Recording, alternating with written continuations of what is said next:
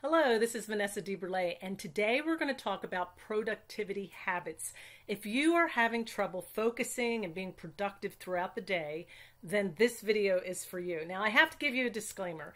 These productivity habits, I got them from Tracy. He's actually a very famous productivity speaker. And if you are really struggling, even after you look at the 7 habits that I show to you today, I'm going to give you his channel link down in my description, and definitely go watch him, because I'm not going to give you the encouragement to be productive every single day like he will. So today, though, I will give you 7 habits that are easy to follow, and I recommend that you follow them, especially if you're finding that you're busy all day and not getting anything done. I know that happens sometimes. So hopefully these will help you out today. Before we move on and talk about those habits, please subscribe to my channel. Don't forget to click the notification bell so that you can be notified when one of my videos comes out. They do come out every day, Monday through Saturday at 3:30 each day. And my videos are about how to earn money, save time, and find balance. So if that's for you, definitely hit that bell so that you'll be notified when they come out. All right, let's get started. Number 1, plan your day. Now you might think, oh, I plan my day. But how do you plan your day? Do you just plan it in your head? Do you even think about planning your day before you go to bed at night? Now, for me, I'm pretty strong on this one. Every night before I go to bed, I write everything down that I want to achieve for the week, what I want to achieve each day. So yes, I have lots of pieces of paper around because I'm still very visual. I like things. I like to hold them. I still like to hold books and read them. But I have a notebook when school starts, and all those little spiral notebooks go on sale at Walmart for like 25 cents. They used to be 10 cents, but I think 25 is about the best now. I'll buy a whole stack of them because I write everything down. Even when I watch other people's videos, I'm sitting there taking notes, and so I can go back and refer to them. So write down what you want to achieve for the day. Now you might say, oh my gosh, I have too much. So that's why I do my weekly list, or my running list. I call it a running list. So these are the things I'm working on. I always have different projects, and then I'll take from that the night before, okay, what can I get done tomorrow? What has to be done? And then I might put them in order from 1 to whatever. And I'm really getting pretty good about putting on my list what I can achieve because I've done it so long. And you know, sometimes I might get tired. It might get to be 6 o'clock at night, time to make dinner or whatever, and I'll get tired and I might say, you know what, that one thing can go on tomorrow's list. It's okay. But not writing it down and just waking up and attacking your day without it being planned is probably why you're not getting much done, because you don't have anything directing you, if that makes sense. Because it's very easy to just kind of meander around and let your day get away from you. Because I've done it before. I've had days where I didn't write it down, or maybe I didn't even look at my list, and before I know it, it's 1 o'clock in the afternoon and I haven't done anything. So number 1, plan your day. Number 2, practice self-discipline. Self-discipline kind of is connected with planning your day, but you could plan your day and then get nothing done because you make a list and then stop there. Self-discipline. Do what you're going to say you're going to do. And I think the most self-disciplined people in the whole world, and they're not always wealthy, but are people who work out and take care of themselves. They make a commitment to have a healthy lifestyle and they stick with it. To me, in my opinion, that is probably the hardest thing to stick with for self-discipline. And people who do that, I think, continue to do that because they find it, they feel like $1,000,000, they have all this energy, and they feel like they can conquer the world. And then from there, their self-discipline goes into other areas. I've watched it happen to people. So practice self-discipline in your business. Practice self-discipline in cleaning your house, or maybe making sure meals are prepared. If you start practicing self-discipline in all areas of your life, you're going to see everything start to flourish, and you will start being very productive. And it won't even feel overwhelming because you're just going to feel so good about it, and you're going to tackle it, just do it and move on. Most people who are not self-disciplined tend to overthink things. They're spending so much time thinking about what they should be doing that they're not doing. If you have trouble with it, just stop thinking about it. Just say, I know I have to wash those dishes. Go wash the dishes. Or I know I have to make a video. Just go make the video and stop thinking about it. It's okay if it's not perfect. So let's go down to number 3. rise early. I did not start rising early until I hit 50. All my life, I thought I was a machine because I stayed up late at night. I multitasked, which is not good for focusing, and I just stayed up late. And then I ended up getting up. It was hard to get up, let's say that, because I was tired from being up too late. And I have found, since I started getting up early, that you are so much more productive in the morning. I honestly would not have agreed with that just, a few years ago, but it's nothing. My husband and I the other night, actually, he wasn't feeling good. He had worked all day, and he has a bad back, and he just fell asleep. It was 8 o'clock. And I said, let's just go to bed. And he goes, oh my gosh, it's too early. And I said, well, you're not feeling well. Let's just go to bed. But remember, we're going to get up early. Both of us were up the next morning by 4 o'clock. But he's even like, oh my gosh, like by 8 o'clock, we're like half the day is gone, 4 hours. We've gotten so much done. But lots of good things happen in the morning. You can be so productive. You're fresh. Your mind is fresh. You're not tired. You're wide awake. And people who are productive rise early. So if you're going to bed late, maybe back it up some and try to start getting up earlier. And I know it's a habit that's hard to break. And I know you believe that you're a night person and you get more done. But I think you're going to find, if you test me for about 30 days, then come back and let me know. But I bet you're going to find that you get more done when you wake up early. All right, number 4, focus. Focus on what you're doing. And this one is actually very hard for me because I tend to be a global person. I tend to see everything I have to do. I'm always doing more than one thing.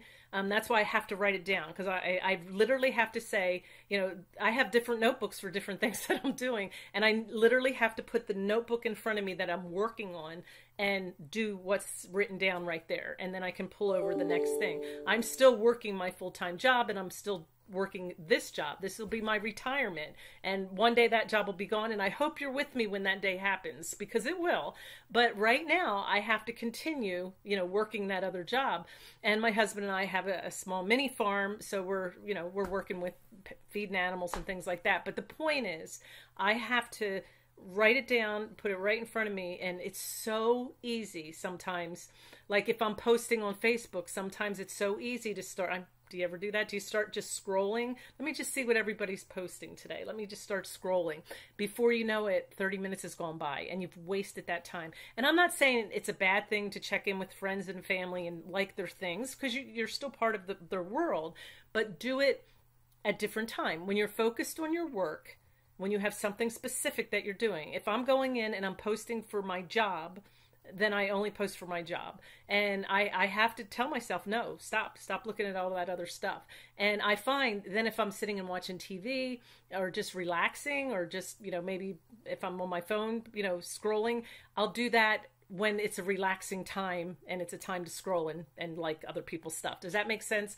But when you're in that working mode, focus on what you're doing and don't allow yourself to stray. If you have to, I know I've done this with children in the classroom, or homeschool kids, when they stray, kids who stray, sometimes they need to put a timer on. So if that's something that you're really, really struggling with, just set your timer for 10 or 15 minutes and say, okay, I have to do this for that time. And then make the timer go longer and longer until you realize, okay, I can sit here for an hour. And I know that sounds silly and elementary, but it works. And it will make you focus, because you're not going to just all of a sudden become this king or queen at focusing just because you said you were. You have to work at it and build that habit. That's what productivity habits are about.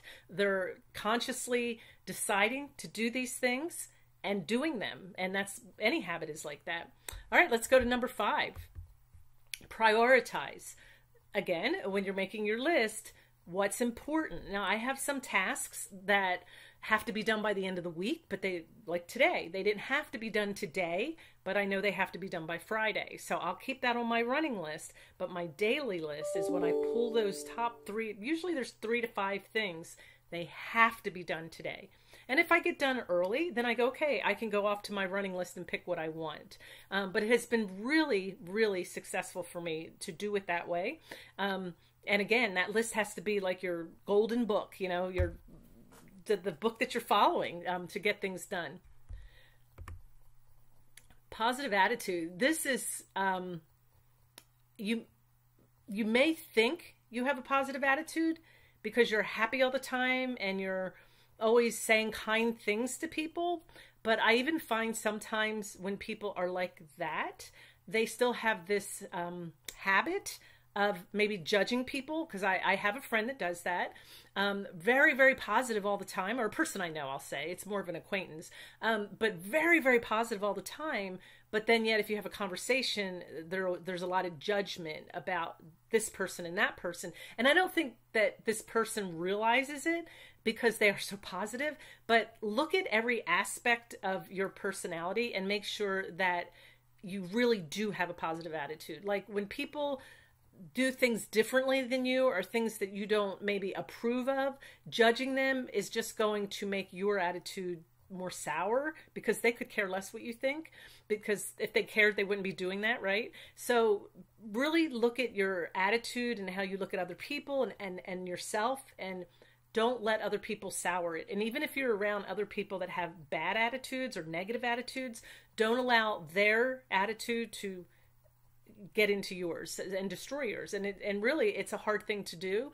But if you can do that, I always tell myself, put up a shield, and don't let that penetrate into me, because I have control over my attitude and I want to keep it positive, because the more positive that I feel, the more I'm going to get done and the more energy that I'm going to have.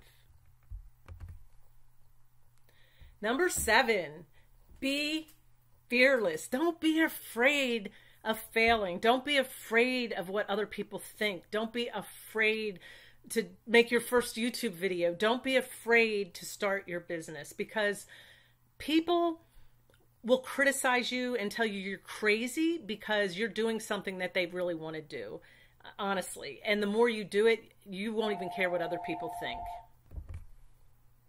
And don't be afraid to hit that pause button when the phone rings. My husband keeps calling me. All right. So have confidence and believe in yourself. Believe in what you're doing. And because if you don't believe in yourself, nobody else will. So just be fearless. Don't be afraid to fail, because you know what? You are going to fail. You're going to fail as you're building your business, because nobody's perfect. And when we fail, that's how we learn. Like, oh, I'm not going to do that again. And there's just little steps that you'll just keep tripping and falling. And that's the way life is, right? It happens all the time. It happens in your life. It's going to happen in your business. It's going to happen in your relationships. So you just learn from those mistakes and you keep moving on and just keep trying to be better. Just be better every day. You've heard that saying before. People have used it. Just be better. I want to be better tomorrow, or be better today than I was yesterday, and have that confidence. Now, Brian Tracy shared those 7 productivity habit tips. I'm going to share one more. I got one for myself. I think this one's really important. So this is my bonus. So if you follow Brian Tracy, you did not get this one, but give yourself grace. And you might say, well, what does that have to be with being productive, like giving myself grace? Because if you do mess up, don't spend 2 or 3 days beating yourself up. I mean, you're going to have days that you feel like crying, that you've worked so hard and you're not getting the results that you think you should get. Every single person is different. Yeah, there's people out there that start their business and they're making $10,000 a month within 6 months. They just get it. They get it together and it works. And it goes, they have that success. There's other people, it takes them a couple of years. I've heard some people say they sat and struggled for 6 years. So give yourself grace that when you're not feeling like you're getting the results that you want, it's okay. Just keep plugging along. Everything's going to happen. It's all going to come together at the right time, right? Everything has a season. There's a time when it's meant to come together, and it will. But if you waste that time feeling sorry for yourself and maybe internally, feeling depressed or wanting to cry, wanting to go get a drink, that's just all those depressing things, then you're not being productive. So productivity actually gives you energy. And so maybe you might not see the financial results, but maybe you'll see different results, measurements in your business that you can measure success by. And maybe you can make goals. Like, I'm going to make a video every day for 2 months, and make that be your goal. And don't worry about the money right away. Or maybe you're going to make the best funnel in the world, and give a really good lead magnet and see how many emails you can collect and make that your goal. So just make some small goals that you can measure if you're not meeting those big goals right away. So give yourself grace. That's your bonus. All right. Thank you for watching today. Again, and thank you for subscribing, because I know you're going to do that. And thank you very much for watching the video. And I hope this helped you today. And like I said, watch Brian Tracy. If you need more of this, go to him, go to his channel, and he'll fill you up every single day. He's got tons of videos in there, and he knows what he's doing. He's 75 years old, I think, and by now, and he's been very successful in business, and he knows what he's talking about. So follow him, and I'll be following him as well. So have a good one, and I'll see you on the next video.